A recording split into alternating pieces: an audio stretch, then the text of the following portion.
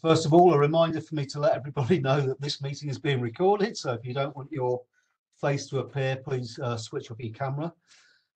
It's a great pleasure to introduce Professor Bruce Grieve, who's the N8 Chair of Agri-Sensors Electronics at the University of Manchester. Bruce has had quite a wide and varied career, I think it's fair to say, doing about 20 years in industry before joining Manchester and having set up his own spin-out company, Fotenix. He's a well-known figure on the UK phenotyping scene and has been a great help to the Advanced Plant Growth Centre, sort of bringing us in and introducing us to those people and helping us try and develop what it is that we're trying to develop. So without further ado, I will hand over to Bruce and let him present his talk. All yours, Bruce. Cheers, Rob. Yeah, it's probably worth just saying where I'm coming from with all this as well. So I'm actually an electronic engineer, so I'm a bit of a fish out of water with when it comes down to the plant science world.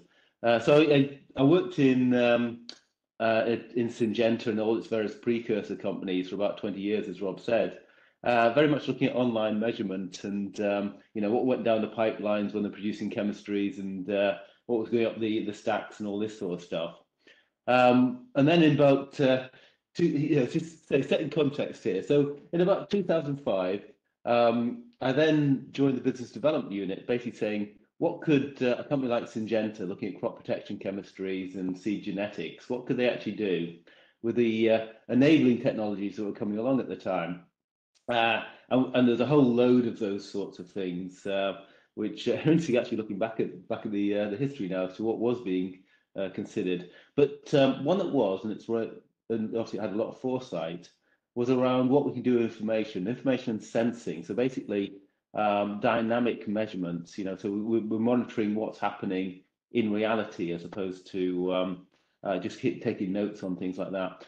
At the time, there was a lot of work being done on remote satellite imaging, especially looking at things like well, the classic stuff of leaf area index and the amount of biological material that was across the globe. So so from that, we then started looking at how we could actually introduce these sorts of electronics, low-cost sensing approaches within a biotech business, and that involved a lot of interesting conversations with companies like GSK, with Rolls-Royce, with Philips Electronics at the time, and then what we did, we actually started looking at what we call an open innovation model. And so Rolls-Royce had done a lot of this with various universities across the globe, actually.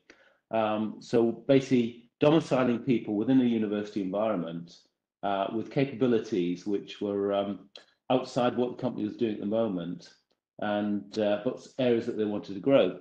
So hence I was given the opportunity to set one up at Manchester. So we started at Manchester because it had some, almost because it didn't do crop science. It was good on a broad sweep of engineering capabilities and around the physical sciences, but the crop science part would actually come from partnering with others. So bring on, getting to the sort of slides and all that sort of stuff. So where we came from is basically saying, how could we actually produce very low cost approaches that get multiplied? This is sort of predated the Internet of Things type concept, but we were coming down that line anyway.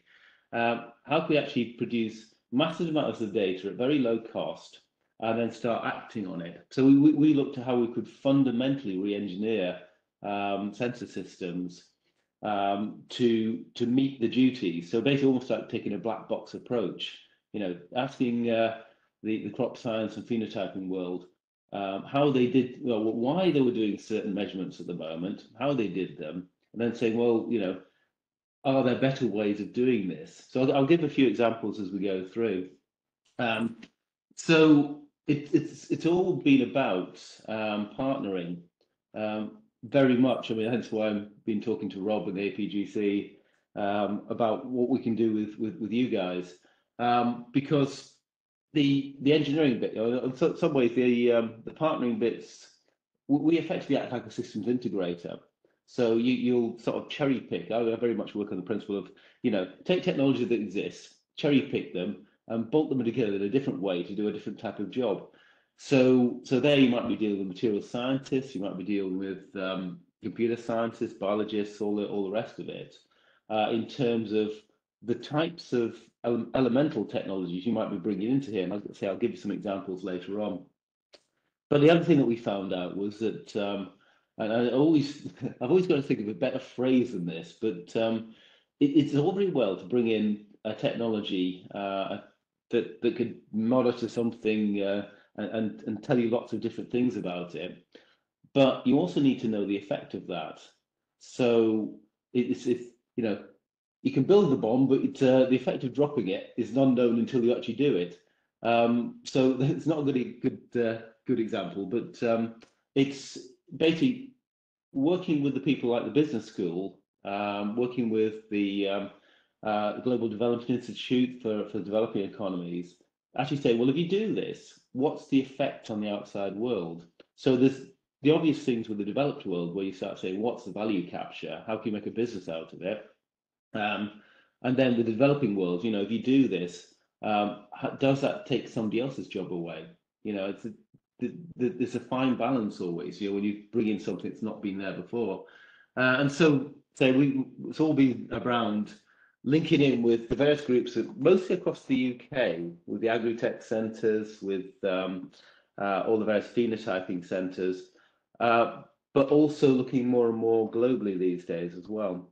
And so where I come is basically looking at, say, the sensor engineering, but that's only part of the picture, of course. I very much look on the premise of, we're effectively giving the eyes and the ears of the system.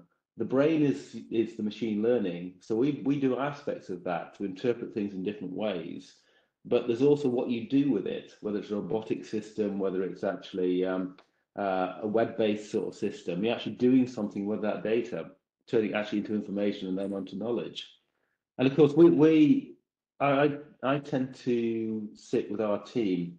We have a small team which we call e-Agri over in Manchester, and we dovetail with basically it's a primary agriculture area is what we deal with. So it's everything to do with the biotic stresses, the abiotic stresses, the diseases and the droughting, salinity in soils, all these sorts of things. And then looking at crop traits as well, whether it's an output trait or an input trait. But that information that we get literally in the field a lot of the times then is valuable further down the supply chain. If you know that you've got a certain water content in a tomato production or a sugar content, then you can use that for how you process it further down the line. Looking at if you're doing something like a tomato ketchup line, then knowing that right in the field that you can actually produce to a certain level of water content or sugar content affects the downstream process, and you could feed that information forward, to use classic control terms. So it's trying to think beyond just the farm gate, so to use the term. So where this come from? There's a small university in the US, Harvard, put a report together, getting on for about 10 years ago now, and they started looking at the agri world and how things were changing. So they started with product, tractor, classic one.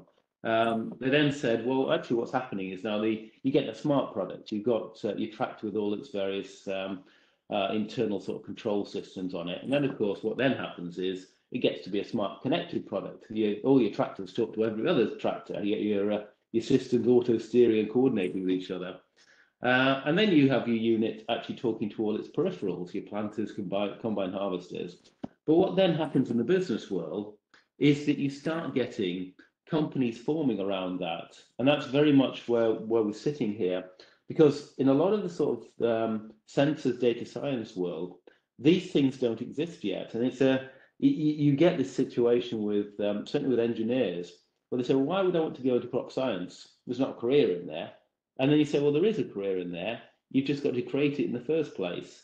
And it sounds a bit of an odd way of putting it, but we're now seeing companies, non-traditional players in here. You had your traditionals, you got your Syngentas, Bayers, BASF on the chemistry end of things. You've got your John Deeres and your Trimbles and all these people like this doing doing the plant machinery. But we're now getting non-traditional players coming in because the funding's coming in, lots of startups happen, and then the big players start coming in. And that's what we're now starting to see, is that your Sonys, your Googles, all these sort of people, they're getting seriously interested in crops and crop production. Because they can make money out of it for a start, but you know, the social good as well with the SDGs. And again, there's examples of that as we come through. So why is it happening? So we've got the obvious things that we keep hearing about in the news, or climate change, labour costs, just-in-time supply, you know, resilient supplies, and fickle customers are put there. But I mean, more you're looking at there, you know, changing dietary needs, the move away from high-protein, meat-based diet, you know, tendencies now more into vegetarian, vegan sort of based diets. Then on top of that, of course, we quite beneficially, we've got, of course, the tech enablers. And so I would sit there saying, you know, the consumer electronics, the connectivity you have, you know, the classic ones, your mobile phone type technology, machine learning, all your sort of 24/7 capability that's offered by robotics now. A tractor in a field doesn't need a driver on there. Most of the machinery in the cab is the MP3 player for the driver to go and listen to stuff because he's bored. So robots don't have to operate on a shift. You know, they don't have an 8-hour day or a 7-hour day or whatever. They'll run 24/7. And that gives you some interesting insights in what you can do in the future, because of course, if you can run through the night, you can actually take advantage of the way that crops respond to the night environment as much as the day environment, and the way that you apply chemistries or inputs to crops. And it changes the dynamic here. And of course, you can make money out of this stuff if it's cheap and reliable. So the impact that we're starting to see, and Rob mentioned at the start about the phenotyping end of things, we're starting to now see the move away from proxy measures in a laboratory environment, especially laborious proxy measures for looking at phenotypes, moving into more the semi-controlled and totally controlled environments, of course, with controlled environment farming, glasshouse production and screenhouses, but more and more so into the field, actually putting these measurements directly onto a toolbar on a tractor, onto a robotic unit going through a field. Because once your crops are going out there, they're in a big laboratory themselves. Though you don't have a total control over that laboratory, the weather will always be in charge, and what are the other inputs that you cannot actually control. The fact that you can actually do controlled perturbations on that system, or understand a perturbation's happened to it, then you can now still have a lot of data coming in from the field, which then can get fed back into your into how you design your genetics in the future to really survive in the outside world.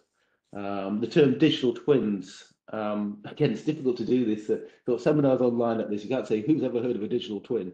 But there's this concept of being able to actually get real-time sensing and imaging type data into a model, and the model then actually can continually manipulate itself to then actually rebalance to reality. It's now referred to as a digital twin, but there's been lots of precursors to that. There's one area that also we're starting to see, it's and I'll say I will touch on some examples later, where we're seeing this ability for the developing economies to leapfrog in the way that sort of, you know, of course, in the past, things like the green revolution, I suppose the silicon revolution. Now what we're seeing is that if you get these technologies down to a low enough cost and in a robust enough form, they don't have to be the best technologies, but they have to be ubiquitous. Then the developing economies, there's a lot of very intelligent people out there that just haven't got a lot of money. And they can uptake this technology and shift forward in the way that they maybe couldn't have done with standard mechanized farming, whereby you might not be able to afford 150, 200,000 euros for a Massey Ferguson or a John Deere to sit on your tractor in Sub-Saharan Africa, but you can afford a lot of mobile phone based type sensing, and that's already happening. And if you go more to where the world's going now with Internet of Things, even more chance of doing this. So there's a chance for the developing world to accelerate itself. And then we start to see also the agriculture industry following the line of what I suppose the conventional manufacturing type industries, the car manufacturers and the consumer electronics, this just-in-time manufacture. If you know more about your system, then you can actually control to deliver on time. It's not obviously not there yet, and you will always have the vagaries of the weather systems and inputs, but it can be certainly become a lot more resilient this way. So starting on some examples, I'll talk around 3 technology platforms, and when we talk about technology platforms in the sort of engineering world, it's very careful. We apply the term platform because it's not a product. A platform can actually deliver lots of different types of products. And so I'll give examples of how these are evolving into specific products. But I'll talk around 3 platforms, one looking above a crop canopy, one looking below the soil, and one actually looking outside of the crop itself. And so, yes, worked with, a few years ago with Lutz Plummer over at University of Bonn, and he termed this firm. He said, "What's the phrase I want to use for you? You're cheap and cheerful." Yeah, okay, fine, thanks, Lutz. And so it's coming from that viewpoint about, well, how do you get something right down in cost by doing it in a different way, taking a very much black box approach in it. So with the above crop imaging, we've started with hyperspectral imaging, and a variant of hyperspectral imaging, which is now referred to as multispectral, and effectively it's just reduced wave bands for hyperspectral imaging. So if for any reason people aren't aware of hyperspectral imaging, it's basically what you've got an image, and every element of that image, every pixel in that image has got a full spectrum behind it. So if you're looking at, say, just the classic visible light, 400 to 700 nanometers wavelengths, there's a full spectrum there. Our eyes obviously can only ever see a composite of red, green, and blue. But there's a lot more information behind that. And so, of course, once you start going outside of just the straight visible, then you start picking up even more information. Now, admittedly, of course, with crops, because they do respond to light, a lot of the information is still in the visible bit, which is actually very useful, especially when it comes from the engineering perspective, because with visible light, of course, there's been so much work done on silicon-based detectors, very low-cost silicon-based detectors, making digital cameras. So we worked initially with the University of Bonn under their I think it was called PropSense at the time, their partnership. It's back in the early sort of 2010, 11 sort of time, and they're actually the first group we've seen that had taken a classic. See if your mouse works. I'm not sure if the pointer works when you put it on a slide like this, but they took sort of classic imaging. I can see it, Bruce, by the way. Oh, right, okay, good. Cheers, Rob.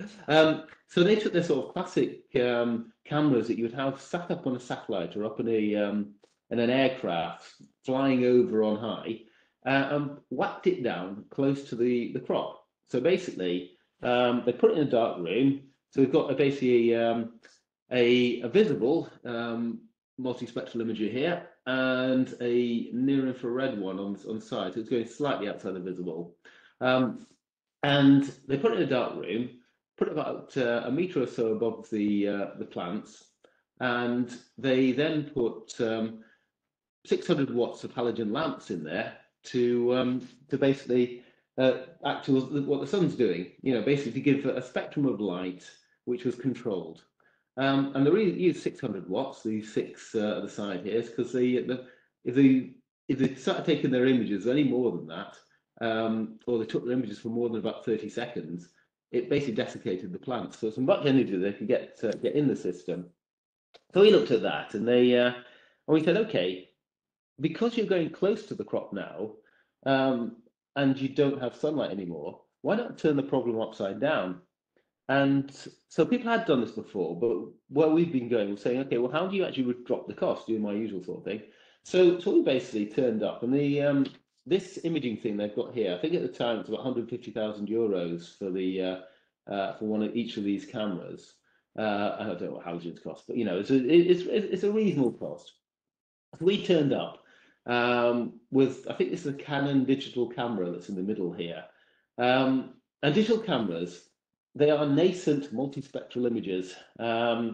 They have an infrared filter that's built into them because when Canon and these sorts of people make their cameras, they don't want to see into the infrared because it blurs the photos.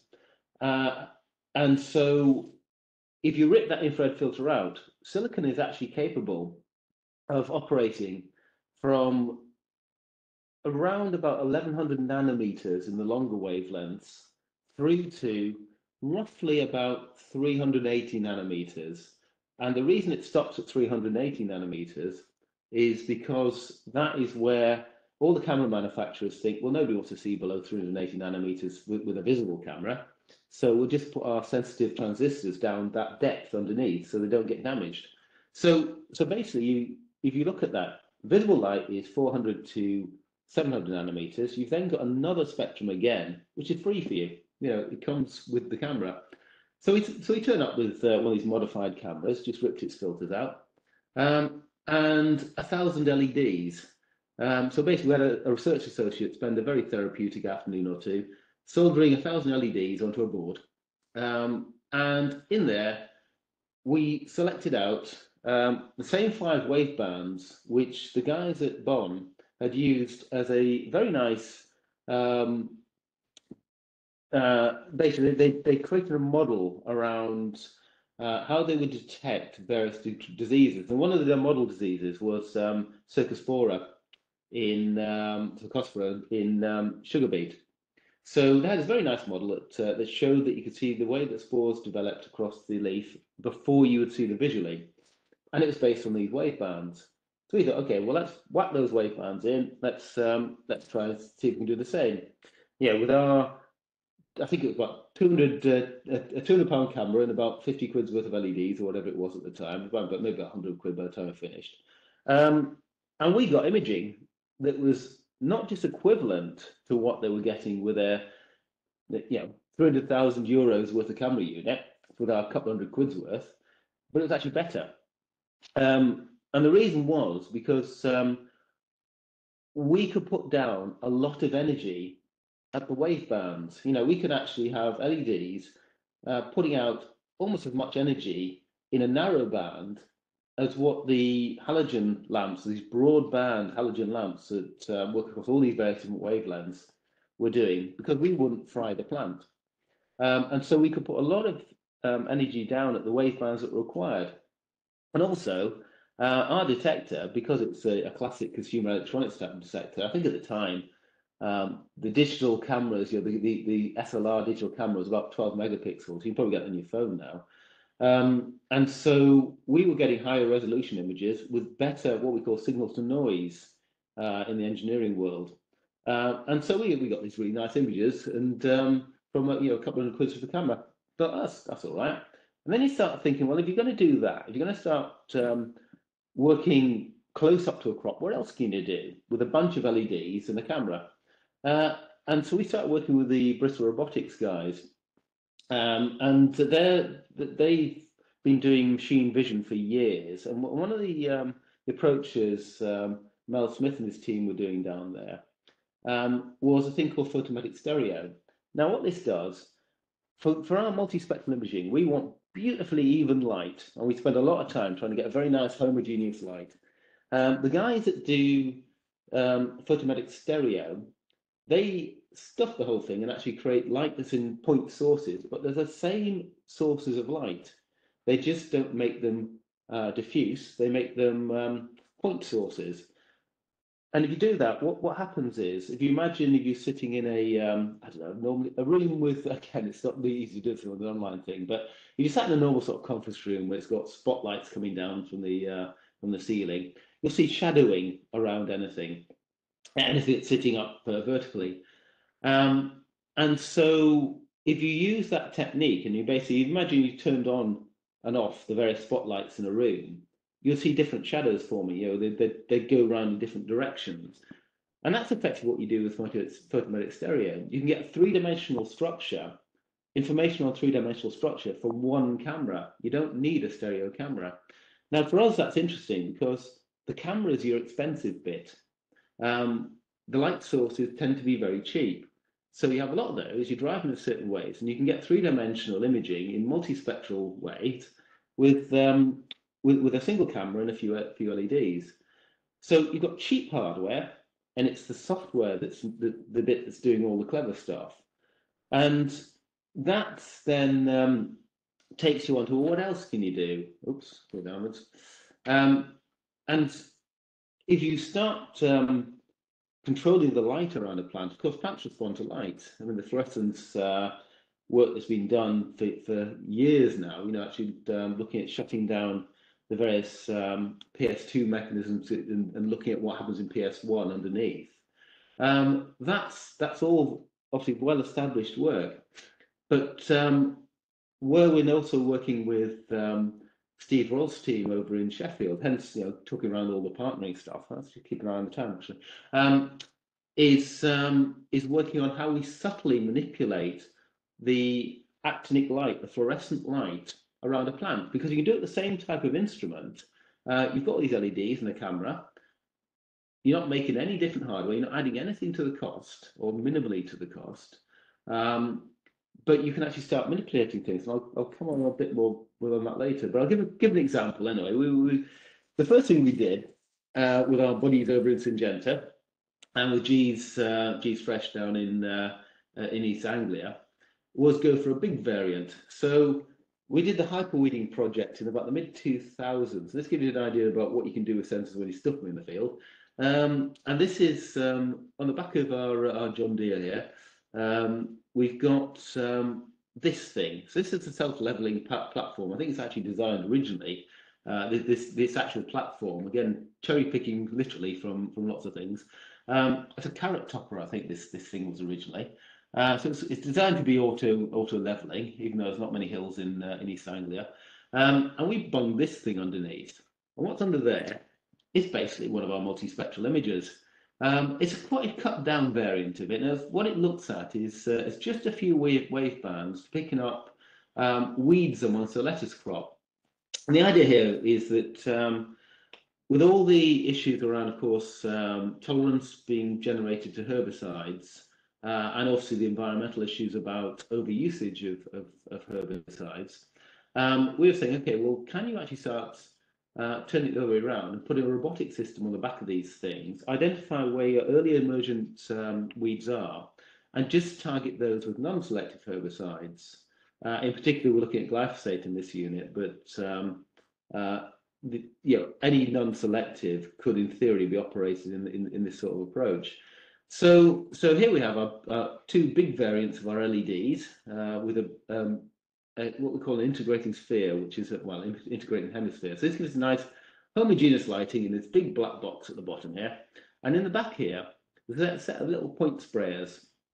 And so I think, yeah, it's this one. It's a very, very short video just showing the thing ticking through the field at sort of the speed that we were running it when we were doing the early work. And you'll see at the back of it these little things. So these are driven by the multispectral imager in the box at the front there. So our task then was actually try and make this thing go a bit faster. So here we have our tractor going through at 10 kilometers per hour, which, you know, I suppose 10 kilometers per hour. So it's a fast walking pace. It would be a jogging pace effectively. So okay, the video sort of runs showing the tractor going through there. This one down here is the web camera underneath, looking through our lettuce field. And you can see as it's static, you've got these little weeds that are just, you can see on the webcam, they're just around there. And on the image detection, the image processing we've got here, and it what we had was basically little white dots. It was where it's detecting the weeds and it sprays them. The yellow bit formed around the crop itself is what we've had as an exclusion zone. basically just to because the sprayers would never actually be as accurate because of wind and the flow of the motion, all the rest of it, to guarantee that you know, if you were within fractions of a millimetre, you might identify the weed there, but you really don't want to be killing your crop with an unselective herbicide. So we'd have this exclusion zone around there to keep Mr. G's fresh happy. And so if you start the tractor going, and then we start the webcam going, we start the imaging going. So as you start the tractor, and then the webcam starts looking down here, and you suddenly, you know, you've got this washing machine now that you can hardly see anything spinning around in there. But the image processing ticks away very happily under there. So this is sort of showing this that, you know, we could do this stuff at speed in a field. And then the other end of the engineering for the actual production stuff was, well, it's all very well to do that, to stop all these things, but you can't spray at that speed. So we then started working with Syngenta on a very old technique. I think ICI did it originally, as a precursor to Syngenta through Zeneca days and stuff, and that's the electrodyne. But the problem with the electrodyne, and if people are unfamiliar with this, it's a really nice technique in theory. You basically put static charge on a droplet, and that will then grab onto anything because it's charged.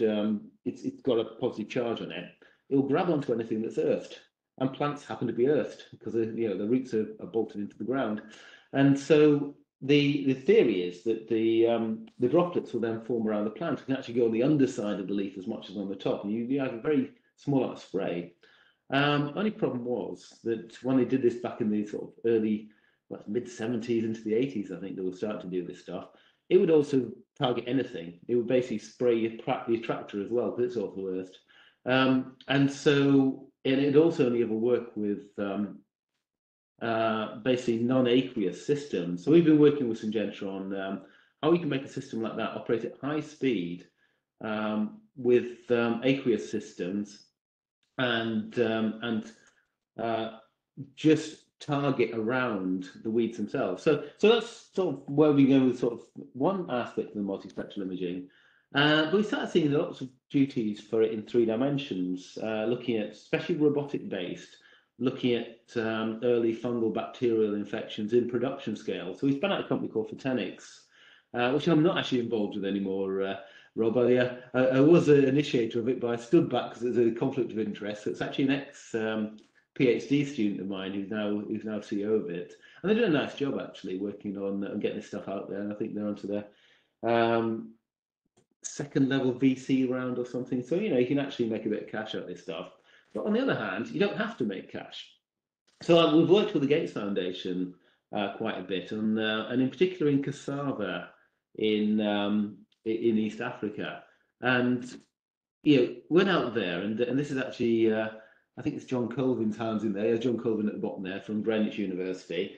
Has worked out in that area for many years, and looking at he's a virologist, and I thought, well, applying to science, they all got out of the Land Rover as they're driving through the field. They got out these basically petrol tube and a petrol filter and started sucking whiteflies off the base of leaves, and that's the way that we're actually detecting the spread of the vector for a particular disease in cassava.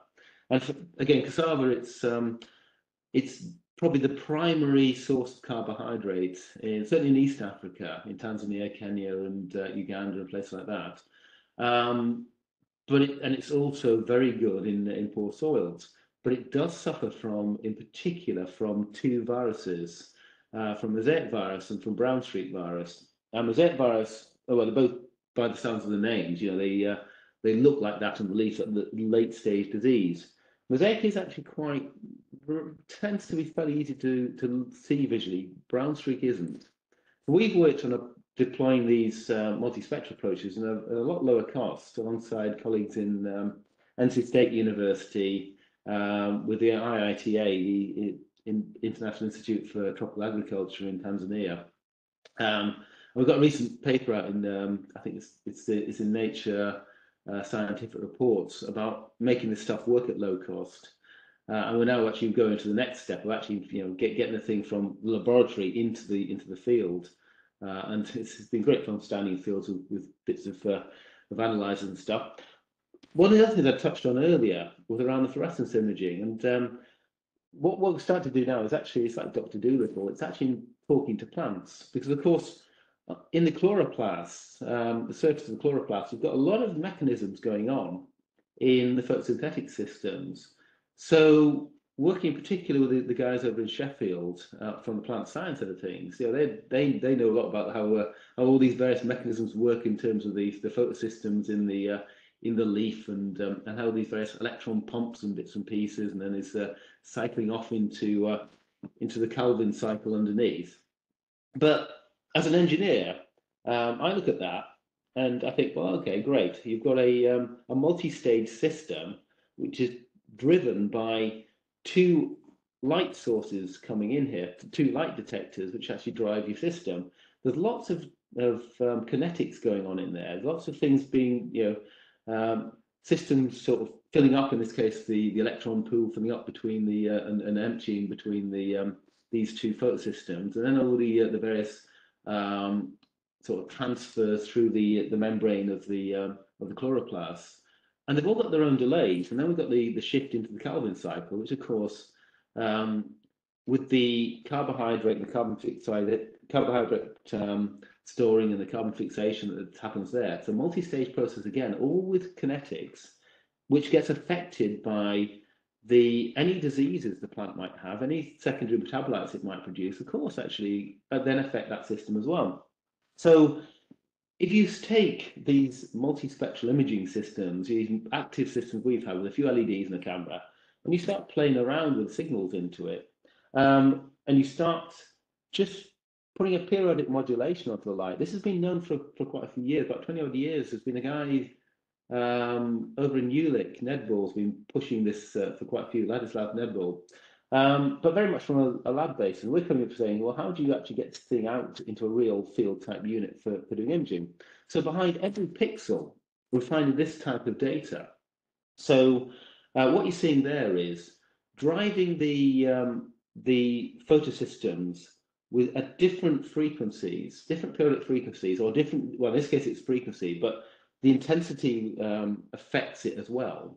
So if you drive your photosystem with a periodic signal at different intensities and different frequencies, you can start getting the plant to start telling you things, because you're then starting to probe down into the various reaction kinetics. If you go very, very slowly, it's like the plant's watching the clouds going across the sun or something, or you know, it can respond to that. As you go faster and faster, it can't catch up.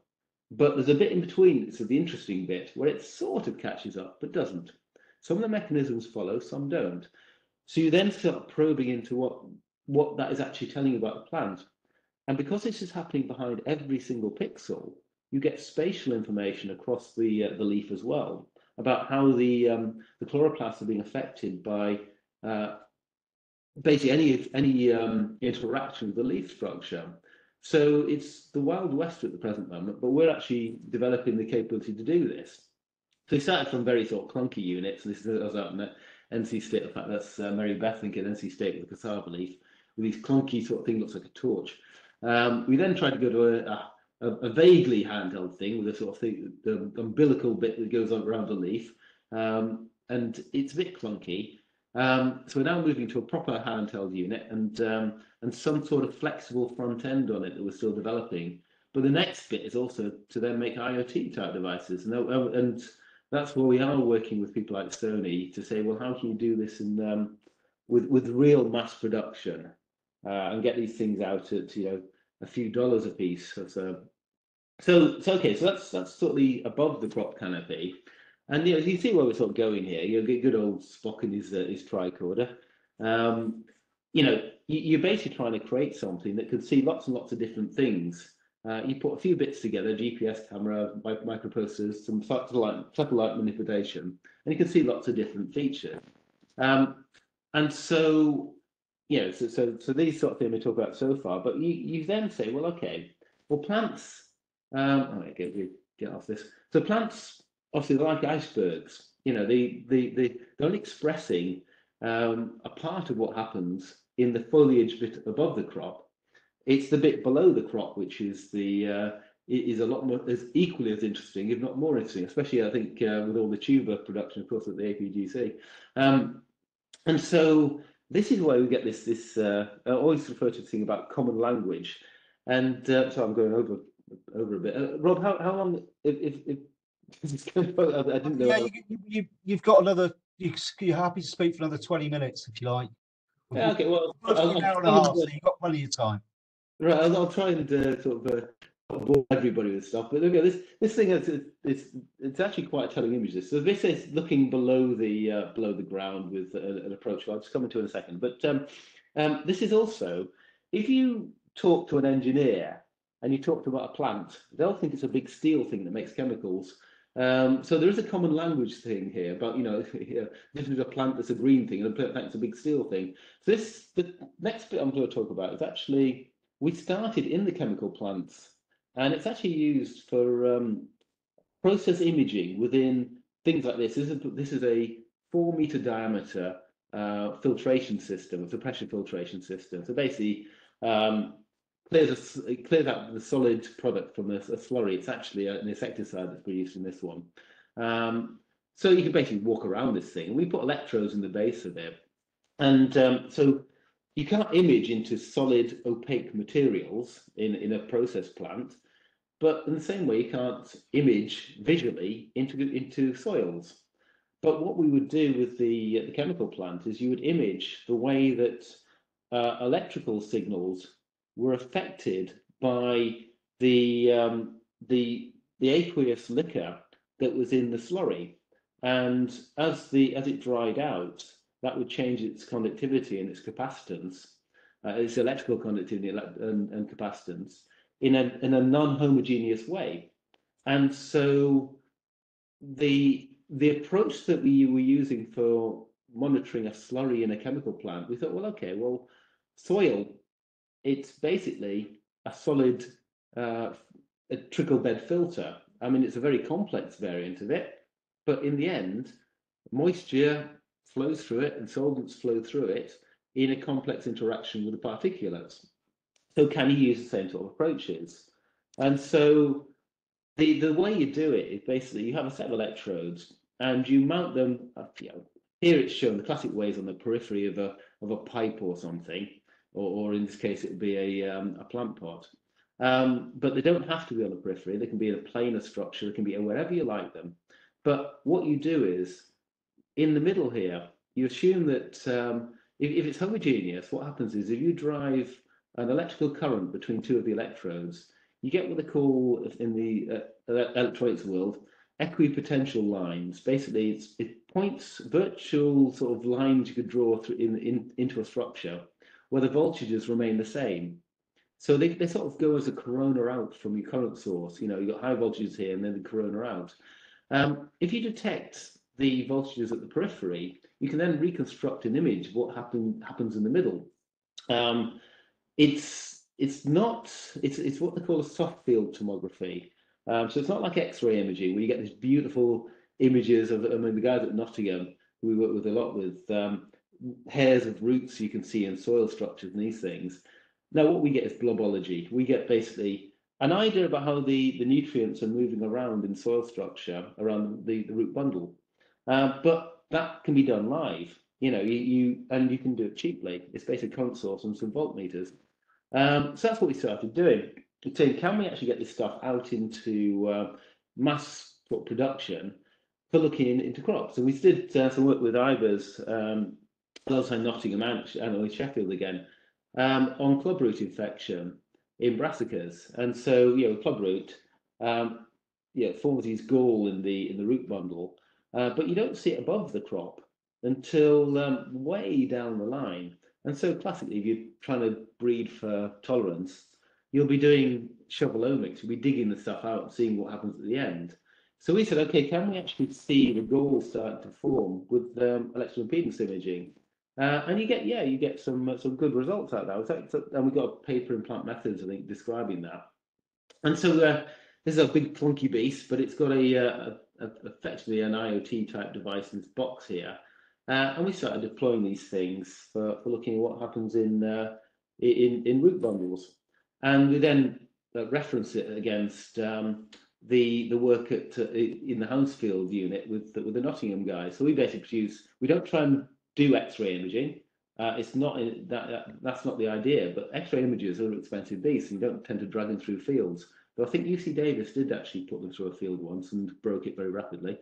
And so we're saying, okay, well, use your sort of EIT to give you proxy measures which you can actually deploy in the field.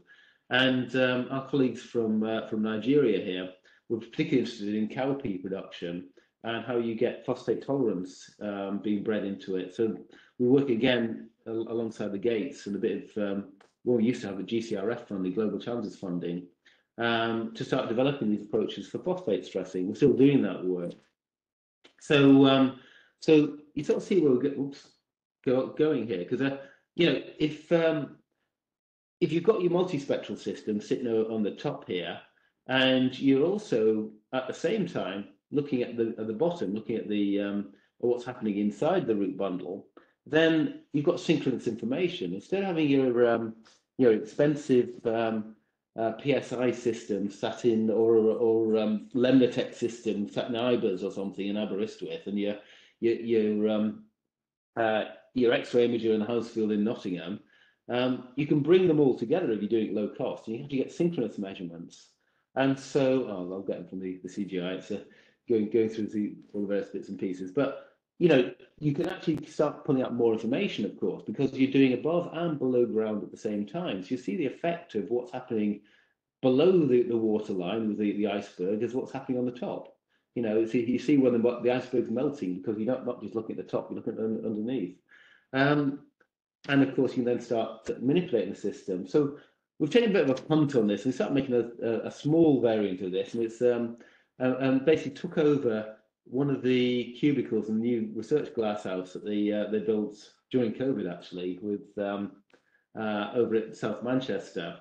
And so we've taken it over with a robotic unit, and we started. They've got a multispectral head on the top of this thing on a 3-axis robotic gantry, and underneath we started putting our EIT unit. So this is, you know, sort of a fairly clunky, but you know, at least things start showing people, you know, what you can actually do with this stuff. And working with in particular Phenome-UK, and it's hopefully where we're going with it in the future. I'm sure, Rob, maybe we can talk about this at the end of the Q&A, but you know, saying, well, just give it a go. Let's just see what we can do if we actually do these measurements at the same time, and we start building other bits and pieces in as well. As engineers, all we just need people to tell us what you need, you know. So moving away from the crop itself, of course, there's things that happen before we get to the crop. And so we took a rather black box approach on, okay, pathogens. There's obviously a reason why a pathogen, whether it's fungal, bacterial, viral for that matter, but you know, fungal and bacterial in particular, why they will actually grow on a certain crop, but not on another one. They're obviously doing something, some sort of detection when they hit the plant leaf, that they can actually work out how to actually grow, head towards, in this case, heading towards the weakness in the leaf and towards the stomata, and invade the plant. You know, what is it doing? Obviously, it's detecting things. This thing's got sensors in there. So how do we actually emulate that and actually say, could we create a biomimetic plant? You know, basically an electronic version of a plant, which isn't a plant. You know, basically it's susceptible to a, it's more susceptible, or as susceptible to a disease as what you've got in the as the crop itself. You know, the classic idea of a sentinel crop in a field being a more aged one that's more susceptible to a disease coming in. So, so here we have our electronic sentinel, and it's built into the back of a modified funnel. There's actually a lot of fluid dynamics that go into that funnel. But if you have one of those, it's fine. It's you know, this is what, when CGI people get involved, it looks like something like an alien hitting this thing. We've got material in there that actually emulates the plant leaf, makes the spore think that it's actually on its plant, and then we have a detection medium underneath that actually sees that that's happening. It does it in real time. So you get real-time information that your disease is coming into the crop. fine, that just tells you you've got your disease in the crop. But if you have lots and lots of these, then of course they all talk to each other. And so if one of them says, I'm suffering a disease, another one says, I'm suffering a disease, and downwind, although the modeling that's people like Rothamsted are doing and others, says that, well, your spores are likely to be traveling in this direction, you're ground truthing the models all the time. So so from that sort of black box concept, again, working in the developing economy first, and it's sort of come full circle here. We had a workshop with in Rwanda. Again, it's funded by the Gates, and it was alongside Chris Gilligan's team over in Cambridge, and they were doing a load of work on modelling of rust coming into wheat crops, in particular in Ethiopia, because the way they would actually come down through through basically the Rift Valley and basically a super highway for spores coming down from the Middle East, where it's like the Wild West with these things reforming each year. And the idea was actually to see if we can pick up UG99 early, a particular variant of rust, which I don't think there's any tolerance to it yet. So it's really the paranoia about, is it going to actually hit? And if it does, you've got to actually isolate. And UG99 actually could well come into Europe. I think there has been cases in Southern Europe. So we said, okay, well, let's start working on this stuff. We did this from an early Gates Foundation funded stuff with NIAB about, well, let's make some materials that actually, this are yellow rust in this case, and that's a hyphae in it, and start creating some mimetic materials. And one of the things that drives them is actually the surface topology, the surface texture. So we've actually embedded in, this has actually been embossed into, I think it's basically cling film here, from what effectively is a CD, a compact disc, with a certain texture embedded onto the surface of it, pressed into the cling film. We get this nice structure that emulates a plant leaf if you actually engineer the surface chemistries in the right way to have the right waxy structures as well. So fine, that's one part of it, and we have cameras looking at this and all that stuff. But we started seeing other features as well, things like the volatile signatures, and we're working again with John Colvin's team at Rothamsted in how we actually can manipulate those to grow. In particular, our target one is yellow rust at the moment, but also looking at mildews in horticulture. So yellow rust for wheat, so looking at cereals, we're also looking at horticulture. And so we started doing some work out in Ethiopia. That's what happens when you start driving out into Ethiopia and start looking through the field and inoculating plants and bits and pieces. But in some ways, it's having started in the developing world and saying, well, let's go that way. The political issues in Ethiopia at the moment have sort of arrested the project a bit. So what happened is it all went full circle. And we actually started working with DEFRA, and in fact, we've just got a project, one of the R&D projects funded from DEFRA, alongside BASF and Sony, to take this forward for European farming, and work again with G's, and that's why we're looking at downy mildew as well as the rust, and developing these sensors. And so the real thing that's driving this is actually having Sony's one of the partners, because they're an imaging company. They make most of the imaging detectors in the world's cameras, so they are very keen on actually what they can do with their technologies that go into the agri world and to more the environmental sustainability world as well, because it's we can make money. And so that's, having gone from the developing world, we're now back in the developed world. I hope it does go back round to the developing world when things stabilise a bit more in Ethiopia. So I mean, I'll try and close out now, but just say there's a lot of bits and pieces in there and around how we actually image onto those structures, which involve, again, LED arrays and lots of software to basically increase the magnifying power of optics beyond what a cheap acrylic lens can do from a mobile phone camera. And you can do this because in the crop world, things don't tend to happen very rapidly. So you can use time to give you a balance between resolution. If you take more images and you take them with slightly different illuminations, you can actually reconstruct and actually get your resolving power, your ability to see very, very micro features in the way that spores are responding to your artificial substrate that you couldn't see with the cheap optics. You don't need to have expensive cameras out there and microscopy systems. As long as you're using time, you can get away with it. So it's thinking a different way, really.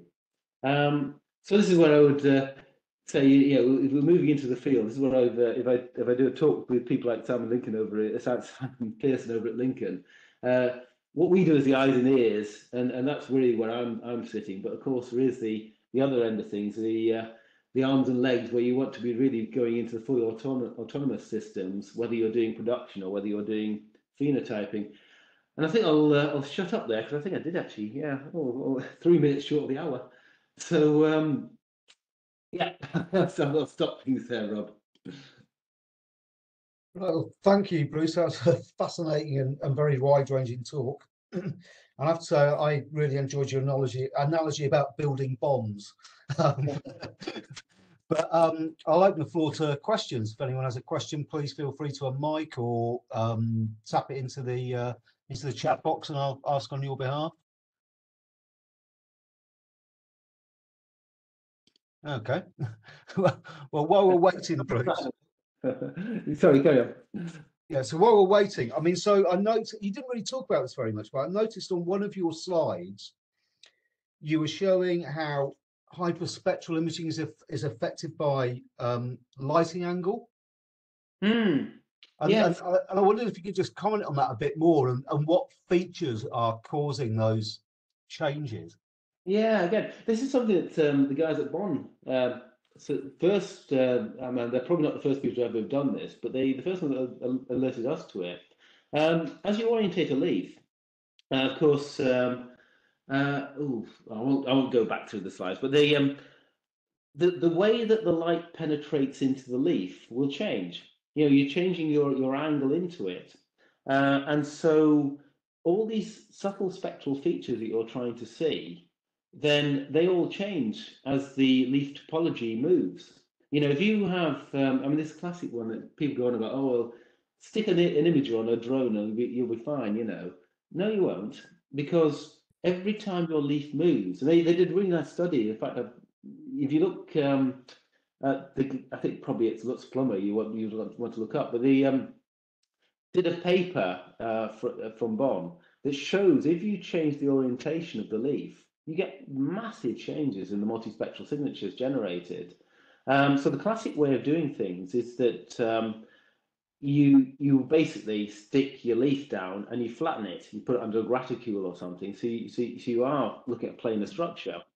And so where we've come from, say, well, you put that three-dimensional bit in there, as long as you know that the way the texture changes, you can then actually compensate for those for the orientation. So that's where we're coming from with that. Okay, thank you. So we've got a question from Carl Otto, one of our previous speakers, I believe. I was just wondering, the challenge of hyperspecs, you have these wavelengths, and the penetration of different colors are different in different wavelengths. So the red will be more on the surface, the blue will penetrate deeper. So when you tilt the leaf, you actually get a lot of simple physical changes that give you different results. So yeah, you're right. You're absolutely right. But at least if you know what angle you're at, you know that that's happening. But yeah, you're right. Of course, you know, the fact that the blue light is now not going through at the same angle, then that's going to cause massive differences. You know, this is why I have this real hang up with people that say they can just put a multispectral imager in a drone and then get, you know, see where your black grass sits in your wheat crop. No. A lot of people have been when I play with our hyperspectral unit, then you can get 62 different ratios out. So it really depends on how you tilt and how you measure and how the ratios are developing. And I can't explain what's going on sometimes. Yeah. I can read it. But... Yeah, no, yeah, in some ways you can be pragmatic and say, well, okay, we know that's happening. So as long as you know the angle and you know when it goes a certain way. But yeah, what it's actually telling you is that that's another story. But I have another question. just to move to another field. Have you been looking at quality of kernels or beans of kernels or seeds non-invasively? Because that could be one of the fun things. Yeah, I mean, personally, I haven't, no, but I mean, what sort of angles are you thinking about? Well, what I'm playing with lupins right now, and we see differences in composition of proteins depending on which kind of stress we apply on the plants, which is a bit tricky because we would like to know what happens, and depending on the stress, not waiting to be able to harvest them and analyze them. Yeah, I mean, it's nothing I've looked at so far, but I mean, here, as I tried to say at the start, there's a bunch of engineers. We just need to get told what the problems are. So when people start saying that, okay, you start saying, okay, well, what is it you're trying to see in these sorts of things? Oh, okay, that'd be an interesting one to have a look at. I'll come back. Thank you, Carl. So Ken, you've typed something in the box. Do you just want to unmic and ask a question, or? Yep, I can do. Can you hear me? Yeah, we can, thanks.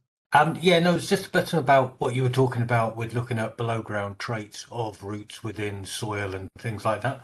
I was just wondering where you were with that. So is this more controlled environment? Is this within soils, or is this within substrates? And are you looking at where you can apply this to a field? Because I know there's been a lot of work looking at, for example, root mass size using electrical impedance, which has never really been particularly accurate. But I was just wondering, where you were with your progress. At the moment, it very much sits in the breeding end of things, because you can actually have a very controlled environment. You can have your soils beautifully sieved and repeatable and that sort of stuff.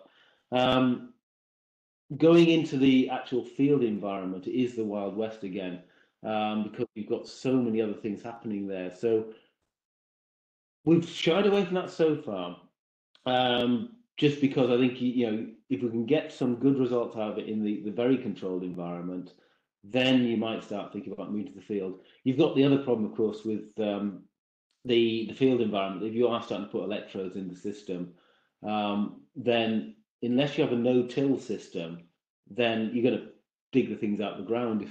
So things like there's been a lot of work done more recently on ground penetrating radar for the field units, but it's so to answer your question, no, we've not gone into the field as yet with that. Let's see what we can get in the breeding environment first. No, because there's just there's obviously been a lot of growth in the area of field monitoring, as in outdoors in soil. One area I'm starting to get quite an interest in is thermal conductivity of soils, which I'm guessing from an electrical engineer approach, probably is not that difficult a parameter to measure, and this relates to tillage type system and plant establishment. So yeah, no, it was interesting hearing your different approach to things.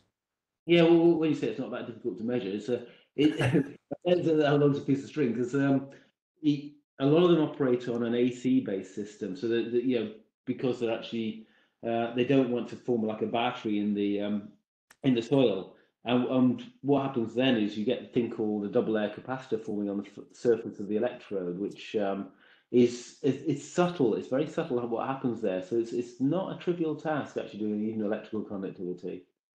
Sorry, no, I meant thermal conductivity, not electrical conductivity. Yeah, okay. That relates to, so the speed at which, so changing the way you manage your soil can change the ability of the soil to heat up. One of the issues is around kind of uniform germination within no-till systems.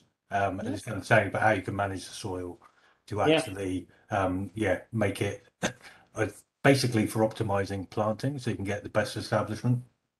Yeah, I mean, things like that. We being able to combine those modes of measurement is something, especially when you've got something you can actually use in the field and say, okay, we might do a minor deployment, say in a controlled environment of other techniques.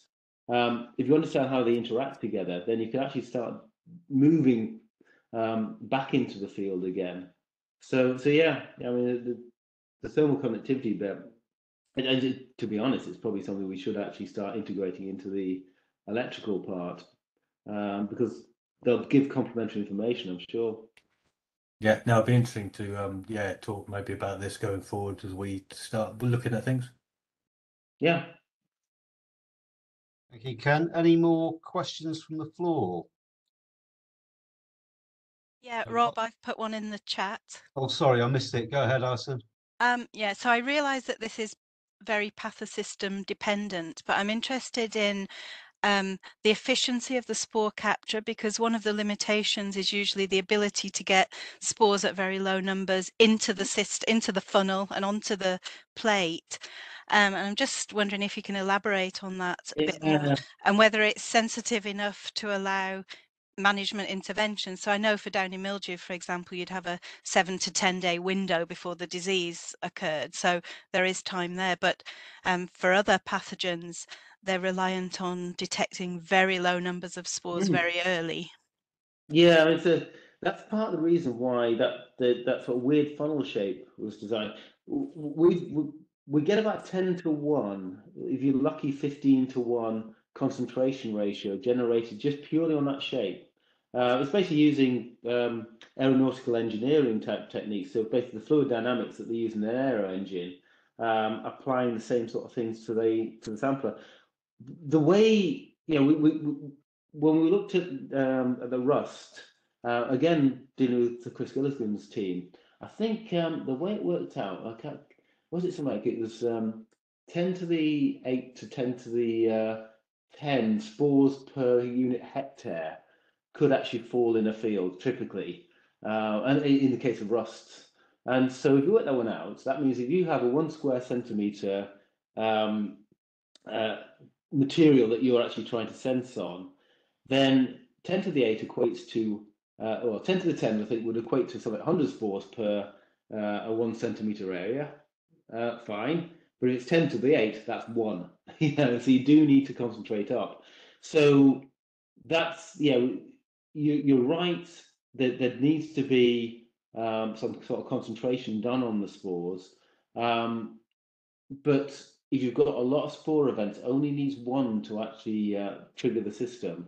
What we tend to do then is say, okay, what you don't want is false positives. So you might say, okay, well, it could trigger on just 1. This is that 1 on the square centimetre with no concentrator.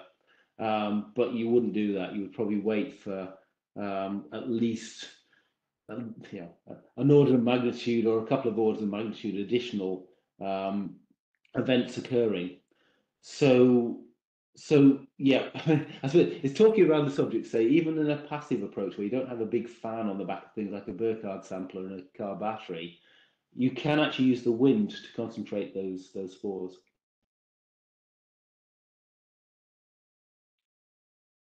Thanks. Does that answer your question, Alison? It does, yeah. I mean, I'm quite interested in this, so maybe we could have another conversation another time. So. Well, this is the thing with the online seminars. They're all great things, but they don't give you a chance to have this chat over coffee, do they? Quite the same way. What I can do, Bruce, I'll put you and Alison in touch, and then we can follow, and then you can follow us up. Okay. So, do we have anything else from the floor? Okay, if not, then I'd like to thank Bruce for a fascinating seminar, and I think we have another seminar in 2 weeks' time, Donna. Yeah, put the details into the chat. Okay. Okay. Details are in the chat box. And this and other APG seminars can be seen at the APG website. We have recordings of them. So thanks very much, Bruce. Okay. Cheers, Rob. Catch up later. Did you want to stay and chat, Bruce? Yeah. Yeah, maybe 5 minutes. Might worth just touching base. Yeah.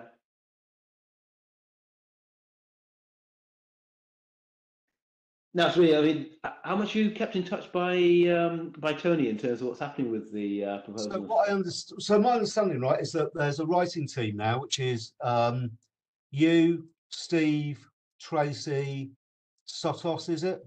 Yeah, Sotos and Darren's on there as well. Darren, yeah, and so I mean, you know, he's done a pretty good job of keeping people up to date. Yeah, so he's been keeping in touch then, because I mean, there's nothing hidden. It's just basically we're doing what we said at the workshop. Yeah, absolutely. the 3 streams and stuff. So yeah, and Claire's asked for letters of support and all of that, so we've put one in from the home. Yeah. So yeah, I mean, we're as I said, we haven't got anything to offer at the moment, really. So we just want to support it and stay close to it, so that hopefully when the big money comes in and we've got something to offer, then we can work a lot more closely. Yeah, but at the same time, with demonstrating the infrastructure, for the stuff Rich was talking about, I mean, the JHI is going to be key to that, because we're going to have to show that, anybody making a request, if the JHI has got ability to do something, then it's all part of the network, and there's an easy way in. So it's all sort of fits in. And I think for us as well, it's that trade, it's the networking and the training element. I think that's because we are starting from a very low base, and so it's quite important for us, I guess, to extract information from those who are more experienced. Let's put it that way. Yeah, and it's interesting actually. I was down in Coventry on Tuesday because the EPSRC are trying to get their sensors network sorted out. Right. Yeah. And I'm saying, well, what we should be doing, of course, is you've got a community of people who are tech providers for the most part, and then tech users. End users. Let's just get together, having those conversations. Why do you do it like that? Well, you could use one of these, or why you have thought about using one of these sort of things, And you'd have thought, right, that should be able to do it, because it's a UKRI funding for the CPCI. Well, I can always get it wrong, but and they always go on about the research councils working across each other. So will Goma Pets, I think it is, that the EPSRC is Richard's equivalent. Right. Okay. Was Richard doing the program for the UK PCPI? Will's doing the one for the sensors network. So I said to Will, you start talking to Richard. So hopefully something will start happening in the background. But we'll keep chipping them along anyway. Okay. Well, look, I mean, I don't want to keep you any longer than necessary. But if there's anything you need from us, Bruce, then we're always here. And what I'll do is I'll just send an email connecting you and Alison up, and I think that might be quite, because she's involved in a lot of monitoring for blackleg, I think. Okay. Across the UK, and we've developed a load of. I mean, so at the moment we've got a set of criteria for potato growers to be applying fungicide. It's not blackleg. I'm talking rubbish. Late blight. Sorry. Oh yes, but that's based solely on environment, amount of rain and wind and blah blah blah, and so maybe that network of sensors again is something that could be introduced there. But look, I'll put you in touch and you guys can chat. Yeah, be good. Right, excellent. I'll leave you in peace anyway. Yeah, nice to speak to you, Bruce, and thanks for the presentation. Next time we'll have you here. Bye. Bye.